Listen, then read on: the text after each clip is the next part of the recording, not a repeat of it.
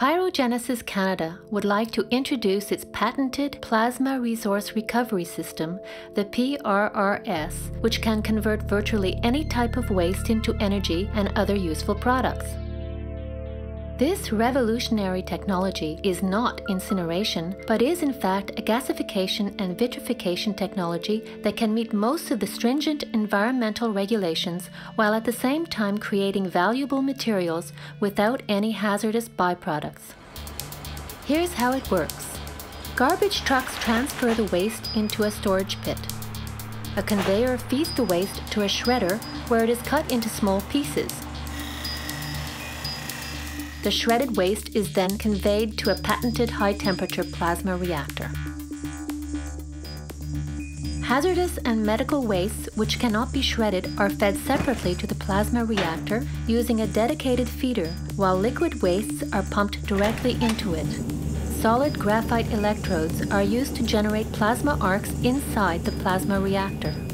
The plasma arcs generate extreme temperatures and allow the treatment of virtually any type of waste.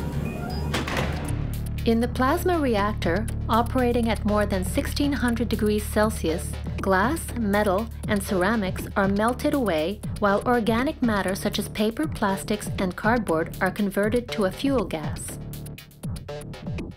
The molten material from the plasma reactor is extracted through two separate tap holes. Metal oxides exit the plasma reactor through the top tap hole as slag. Once cooled, this slag will form inert glassy rocks which can be used safely as construction material. The molten metal is removed separately from the slag using the lower right tap hole since it is more dense to form reusable metal ingots. The fuel gas produced in the plasma reactor exits through a side port and enters the patented eductor. The eductor is used as a polishing step. A 5000 degrees Celsius plasma plume is used to destroy any contaminants in the fuel gas. If we take a moment to see what is happening on a molecular scale inside the eductor, contaminants such as soot and tars are broken apart by the highly reactive plasma. These molecules then recombine into their most simple form. In this instance, the complex hydrocarbons transform into carbon monoxide and hydrogen, or syngas.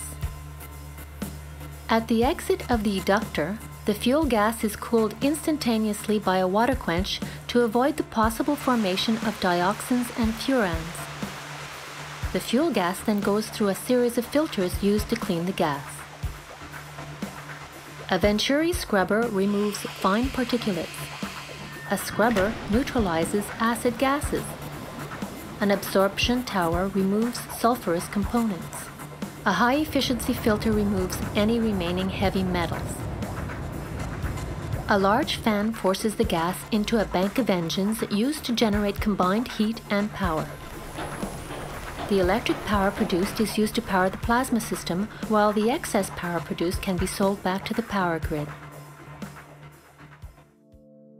In summary, the environmentally friendly, easy-to-operate plasma resource recovery system safely and efficiently converts both hazardous and non-hazardous waste into energy, metal ingots, and construction material, and has essentially revolutionized the way the world thinks of waste.